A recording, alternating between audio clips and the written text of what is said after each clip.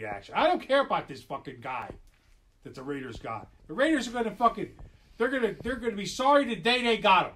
Believe me. A leopard don't change its spots. The guy is fucked up, and he's gonna fuck the Raiders up. He's used to a winning team, and he had problems. Imagine the Raiders.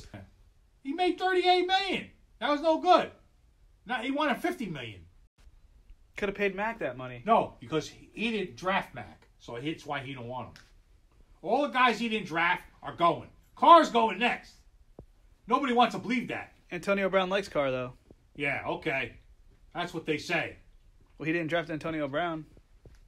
No, but he got him. He made a trade for him. That's his Jerry Rice. Yeah, that's his Jerry Rice. Okay.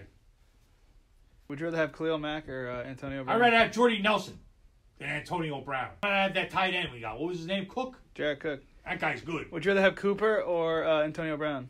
I'd rather have either one of them. Cooper's soft. What about Antonio Brown? He's a head case. Wins. They win. The Steelers win. They sucked last year. That's because they fucking the fucking Bell. He went mutiny. No, Raiders are gonna get him next. Watch. Yeah.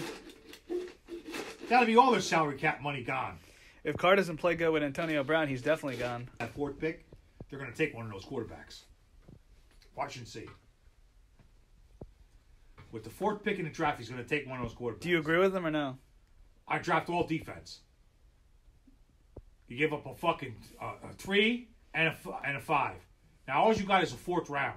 Your second is gone. You gave that to Chicago. So 2, 3, 5 is gone. I'm going to draft like an offensive guard. Watch, they just got rid of... They're just fucking weak in guards. They're weak everywhere. No. They got to get defense. Their defense